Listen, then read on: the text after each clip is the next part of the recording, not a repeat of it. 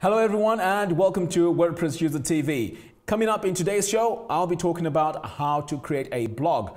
But most importantly, we'll be talking about the mechanics that make your blog work. And then in the second part, I'll be talking about how to actually style it and make it look good. All right, so let's get started. So first of all, you need to choose a hobby or a niche that you can go into which has enough people that can consume your content. This may be video, articles, which I'll explain in a little bit.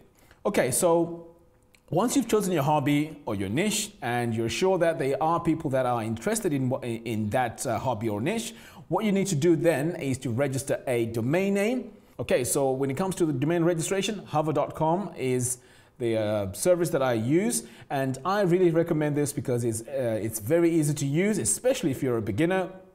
Straightforward, no upsells, so that's why I recommend it. When it comes to hosting, I recommend InMotion hosting. In fact, if you use my affiliate link below, you'll get a 57% discount on your purchase, and also I get to give you my courses absolutely free. All you have to do is to click the link below and then let me know the receipt number, and I'll give you access to the courses. And the courses are the WordPress Mastery course and the DIVI University course. Okay, so now that's out of the way, let's talk about the content. Now, what really is going to make your blog work is the actual content. Without the content, there's no point in having a blog because you want to attract as many people as possible to your website so that they can read the articles or they can watch the videos, or if it's podcasts, they need to watch those podcasts. Listen to those podcasts. So creating content is going to be very, very key in all of this. Now that we've established that you need to create the content, before you actually start creating the content, you need to do the keyword research.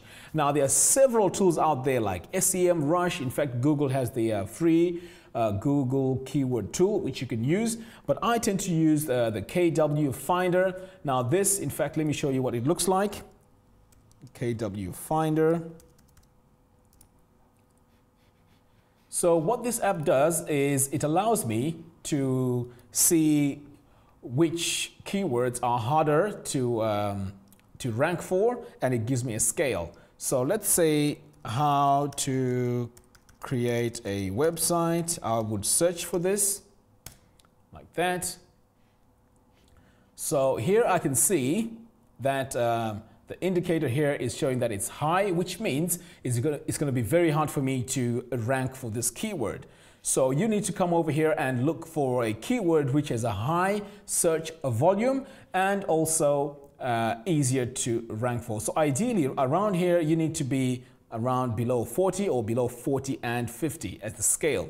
Otherwise, it's going to be very hard for you to compete in the top 10, because if you're not in the top 10, no one's going to see your content. And also, the other key thing is you need to create this content on a regular basis, because that's how Google rewards you. So if you have a schedule, that'll work great for you. Now let's move on to the next thing, which is video. Now when it comes to video, it's the same thing. I use a tool called TubeBuddy. So I'll just go to my YouTube homepage here so I can show you how it works. So I'm going to come over here, click on Tag Explorer. So I'm going to do the same thing, how to design a website. This is the process that you need to go through before you actually start planning for your video, because without doing this, it's going to be very, very difficult for you. Now, here's the thing. I've searched for how to design a website, and TubeBuddy is actually saying the search volume is very high, which is good, and the competition is a bit high. So it's given me an overall indicator here of good. So that means I can safely go and create a tutorial or video around how to design a website. Okay, so ideally, if you're brand new, I would look for an indicator which is lower than the 65 out of 100, because there will be a lot of people there in the search results, and if your channel is not an authority channel, you may not rank as high. So you need to build that up first before you can really rank for that.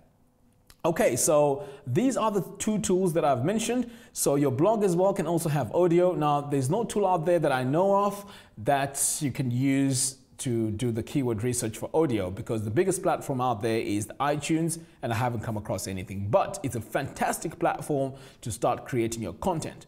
So the idea now with all of this is, number one, to create content so that you can attract people to come to your blog. Okay? So once they've come to your blog, you can do several things. You can add them onto your mailing list, and you can also make money with your blog by suggesting affiliate programs and so on. And I could leave that for a next topic. Okay, so now that we've spoken about the tools to find your keywords, if they are competitive or not, let's talk about the hardware. Now, if you're a beginner, okay, you haven't created videos before, you probably have a smartphone. I would say start creating videos with your smartphone straight away. Whether it's an Android or an iPhone, just carry on and start creating videos with that. I use a webcam, and this is a Logitech C920, I think, but I will leave the link in the show notes below. Now, this webcam is really, really good because that's the webcam I use to go live. So it does a very good job of that, and I also use it for my videos that my how-to videos that I create. So it's a very good webcam to use if you're starting off.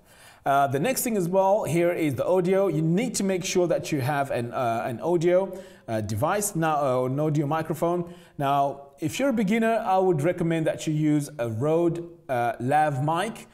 This just plugs into your phone, and boom, that's it. That's your perfect audio. And the end bit looks like similar to this. You pin it close to your mouth or on your clothes, and that's your audio for your device. So straight away, it's very inexpensive. It's less than $50. Just buy that on Amazon, and that's your audio sorted. So you can do vlog type videos. You can go out there, do your vlogs without worrying about the quality of the video, because this will just resolve that.